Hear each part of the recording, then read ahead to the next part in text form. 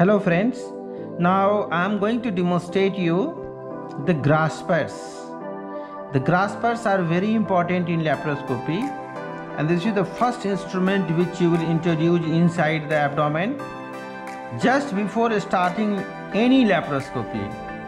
Because even if you want to do operative laparoscopy, initial few minutes time to be given in diagnostic laparoscopy so that you can see the anatomy, you can explore the surrounding, and after that you can perform the laparoscopic surgery. You can start. So the graspers are of three types. One is atraumatic, other is semi-traumatic, and third is traumatic grasper. So this is atraumatic grasper. Atraumatic grasper is very safe for doing diagnostic because it doesn't create any trauma. Atraumatic grasper is described as double action jaw, fenestrated, low serration grasper. If you see here, it is double action.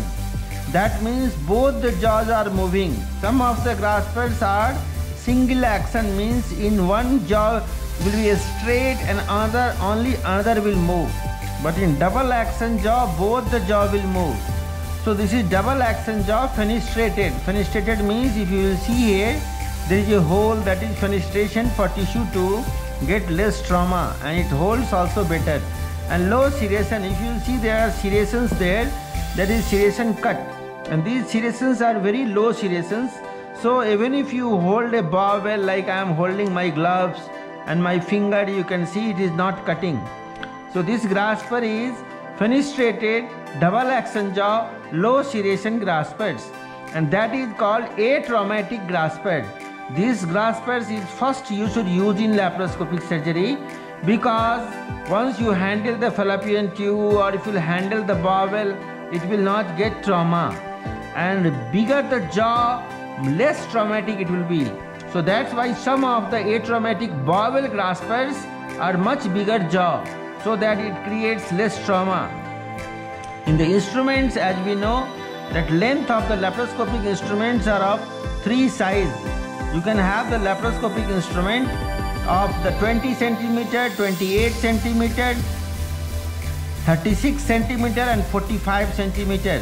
28 centimeter instrument is used generally for pediatric surgery, and 20 centimeter for junior pediatric, 28 centimeter for senior pediatric, and 36 centimeter is used for adult. So this is 36 centimeter instrument. This is rotating wheel. If you will rotate, the instrument will rotate. This is for connection of the monopolar, and this is ratchet. Ratchet is used for locking it.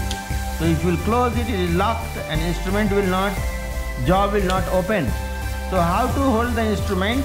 You should hold the thumb in the lower hole, the ring finger in the front hole, middle finger should be here, and index finger should be to rotate the rotating knob, and the little finger should be used to close and open. This is called as in grip, that is under grip. Some people they use by the over grip. This is over grip which you can hold on the top.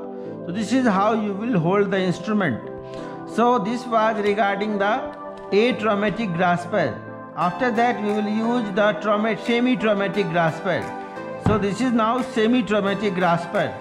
Semi-traumatic grasper has the deep serration. You can see, and it doesn't have fenestration, and the serrations are quite deep. So this is creating a plastic deformation of the tissue. Atraumatic grasper is giving elastic deformation of the tissue, but semi-traumatic will give plastic deformation, that is irreversible deformation, because it has a very deep serration.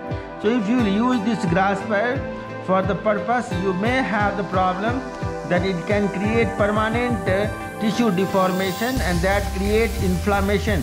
So this is semi-traumatic grasper. You should only use if you have already decided that you want to remove that organ. Like if you want to do appendicectomy, you can hold the appendix with the semi-traumatic grasper, but you can never use it to hold the appendix if you are just doing diagnostic. You can also use it for the purpose of you doing cholecystectomy, and wherever like ovarian cystectomy, to strip the ovarian cyst with the outer ovarian cortex. This is also double action jaw, deep serration but without any fenestration. So this was semi-traumatic grasper. Now the third grasper which we have is called as the traumatic grasper. This traumatic grasper is essentially creating trauma. This is the replica of our Ehrlich forceps. So in this grasper, if you will see, there are 2 teeth in the upper jaw and 3 teeth in the lower jaw. So it cuts like Ehrlich forceps. This grasper should only be used if you have already decided to puncture the organ. You should never ever use this traumatic grasper to hold the bowel or to hold the tube, otherwise it will be perforation. You can hold the gallbladder sometime, but take care, if you are using the gallbladder to hold it, there will be pricking off and it will leak the bile, so immediately you should suck it. This traumatic grasper is very useful for edematous tissue where there is no way to use the other grasper and it is repeatedly slipping and repeatedly it is slipping, tissue is going away, then you can use traumatic grasper. Like in ovarian cystectomy, sometime to hold the thick endometrial cyst you can use it, and edematous inflamed thick-walled gallbladder also traumatic grasper is used. But in that situation we are already knowing that there will be perforation and we are ready for that perforation to aspirate. That's why it should not be any time used to hold the bowel or fallopian tube. So this was regarding the graspers. So we could learn here that there are 3 graspers: atraumatic, semi-traumatic and traumatic. So thank you very much. This is just about the grasper. In the another videos we will learn about the other instrument. Have a nice day. Thank you very much.